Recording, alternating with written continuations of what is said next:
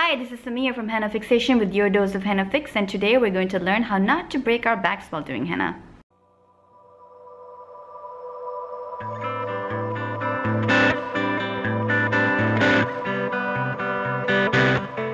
Did you know that doing henna can seriously injure you? Let me relate to you my story of when I first did my first festival. I scoured online for as much information I could to find out the chairs and the stools and everything that I needed to make sure that I did henna the right way. But it wasn't until after 10 hours straight that I learned that they were a few inches off, which resulted in major strain on my neck and my back. I legit could not move for 3 days. I am totally not kidding you. So today I'm here to save you the pain and share with you what you need to know to ensure a good henna experience, not only for the receiver but for the giver as well. A great posture can save you from a lot of trouble. Have you gotten injured with bad posture? Please share with me your story so I know what not to do next time. And okay, posture might be fine if you're doing henna on a friend or just doing it here and there for practice, although I still don't recommend it. A good posture becomes even more important if you're going to be doing henna for a long period of time, because then not only will your body be perfect, but your design will also be the best possible because you will be comfortable and you won't be waiting for the session to end as soon as possible. So here are my learned tips on how to sit and do henna properly based on what body part you are adorning. A disclaimer that this is what I learned based on my experiences and my physical condition. Some of these tips may or may not work for you based on your physical condition or experience. So decide on your own what tips to take and what tips to ignore. But before I begin, I need some assistance. Simo, can you help me show everyone? Yes, you're the only Simo I know. I won't be doing real henna on you, Simo. I'm just going to be pretending to do henna on you.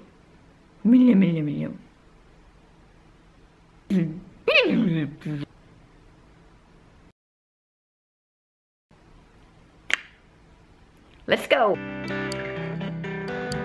This is the most common place, so let me just start from here. You want your hands to be on the same level as where you write. Remember those writing desks when you were in school? Yep, those are the ones. They're the perfect height for you, and that height is ideal. So try to find a breakfast table or a table with adjustable heights where you can sit on a chair and do henna on.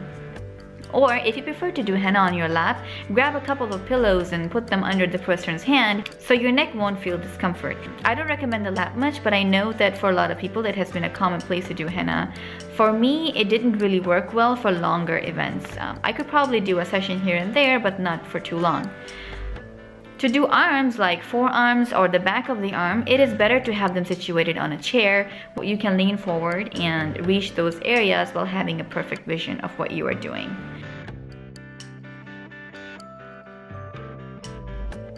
The best way to do henna on a person's feet is to have them high enough so you can see it and you can easily access it.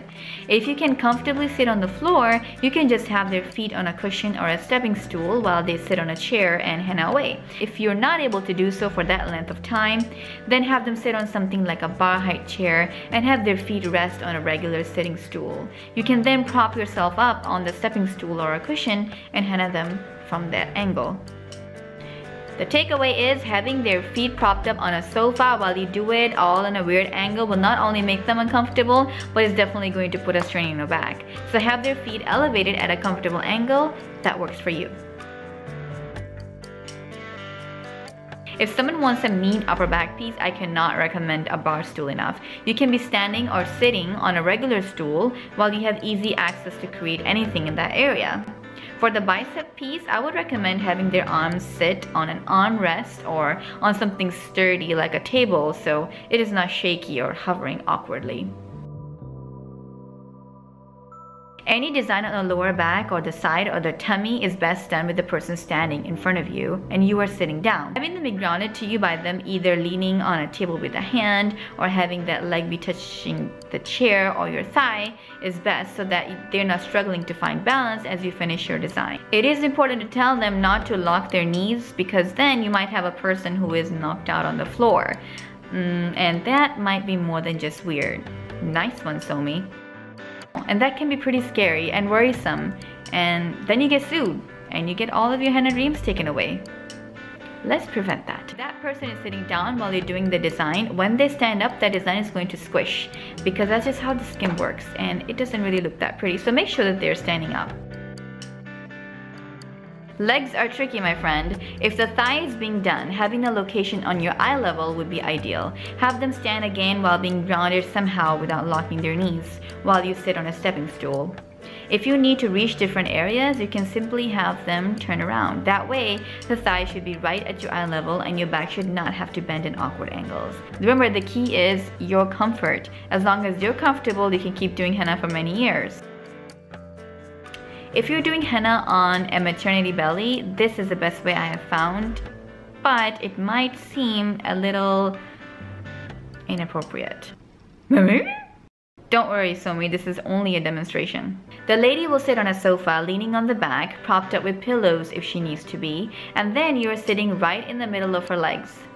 Yep, spread them legs and sit right in the middle on a stool and behold the canvas that is a beautiful belly of an expecting mother.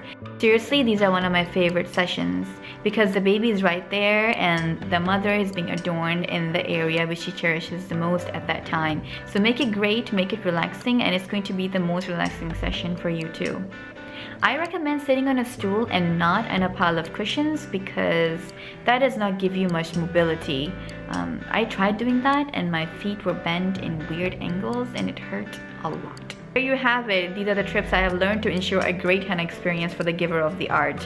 Hey, thanks Somi. Did I miss something? Did you enjoy it? Do you have any tips to share? Like and comment below and don't forget to subscribe so we can see each other more. Thank you very much for watching Henna Fixation and Henna On.